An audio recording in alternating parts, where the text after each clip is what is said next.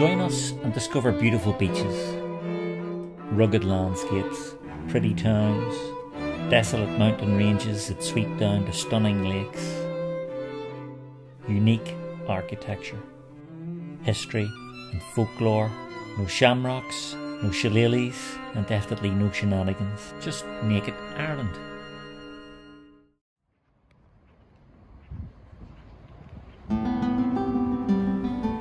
Queen's Collage Galway was founded in 1845 after the construction of the beautiful quadrangle building that we'll see towards the end of this video, so stay around for that. In its opening year, in 1849, it welcomed just 68 students, as compared with more than 18,000 that study here today. It's located pretty much in the heart of beautiful Galway city and along one of the city's picturesque waterways.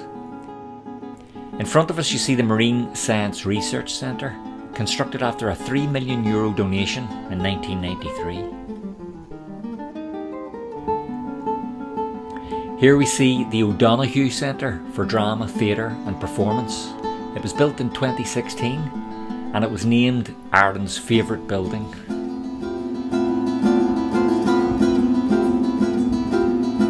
The university sits on 105 hectares of land and has over 90 buildings. We'll see just some of them today. The university changed its name from Queen's College Galway to UCG, University College Galway, after the Irish Universities Act in 1908. Since 1997, it's been called NUI Galway, one of the national universities of Ireland. The university was visited in 2015 by Prince Charles, whose great-great-great-grandmother had issued the royal charter for the original college here.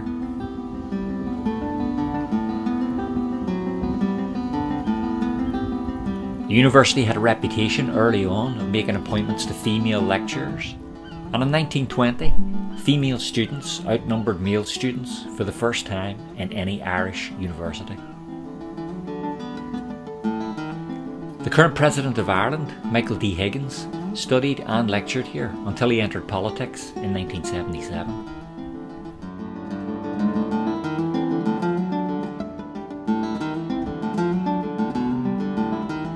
Among some of the notable people that have received honorary degrees from the university is US President Ronald Reagan, and his visit here on that occasion gave rise to a protest by staff and by students.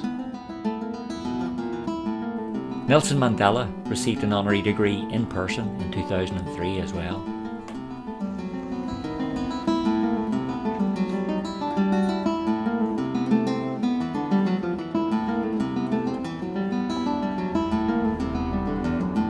And how stunning is the quadrangle, this original part of the university? The first construction of this beautiful quadrangle building in 1846 was devised as a famine relief project. This building contains the Aula Maxima, which was damaged by fire in 1988, destroying the grand piano.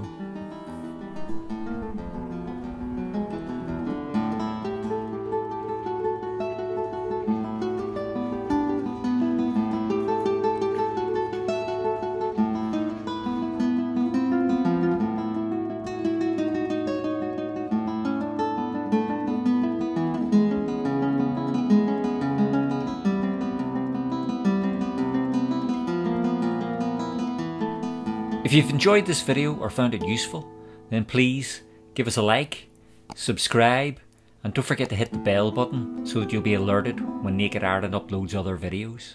And please feel free to share the video as well.